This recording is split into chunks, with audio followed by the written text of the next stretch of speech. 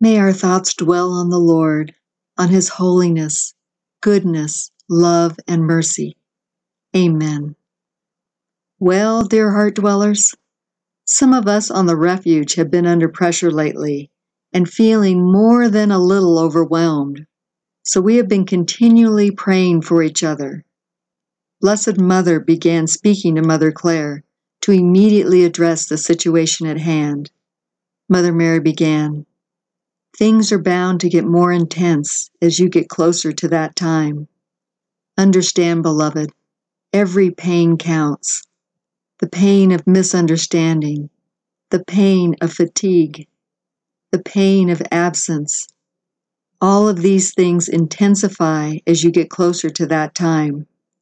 Things are wrapping up, coming to a conclusion, especially the sick. They are being brought home before the very worst starts. There is more pressure on all of you, beloved ones. Handle with care. Invest yourself in one another. Be there for one another. Stay knitted together in love. Those who are crippled emotionally need to be uplifted and shown greater patience. But they should know that each and every emotional and mental pain is applied to the salvation of a sinner. These troubles are little palankas that have been entrusted to you. Many graces ride on these little inconveniences. Although you do not see or realize the power of these little gifts, that does not diminish their fruitfulness. Oh, what wonderful surprises await you in heaven! Nothing that you suffer is ever wasted, ever. The Lord makes use of it all, and you will not lose your reward. Only try to offer them in love and not bitter inconvenience. You know that thousands around the world are suffering much worse.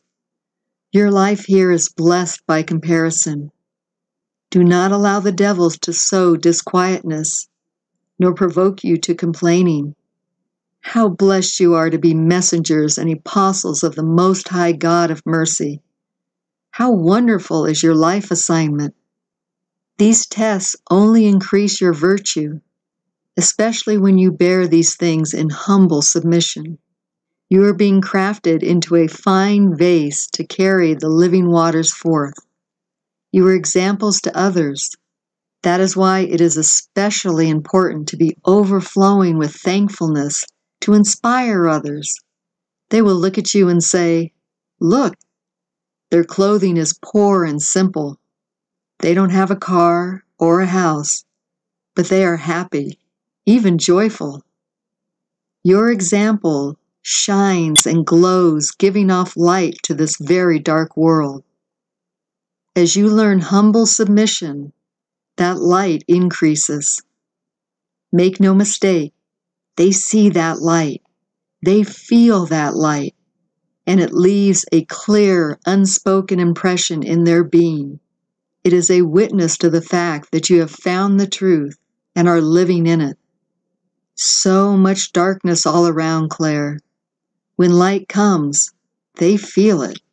Hope enters in, and they begin to consider God, that perhaps He does love them, that perhaps He will guide, speak, and protect them. Souls now are riddled with fear. They live in fear from morning to morning, never quite finding peace and rest, always medicating with television and food. When you come to their door smiling with gifts, it makes them forget their plight, even if only for just a few minutes.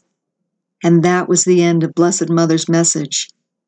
Be the light, dear ones, and let the light of Christ shine on all around us to deliver those who suffer from sorrow, sadness, and every kind of bondage, and pray that they will be redeemed and added to the kingdom of God.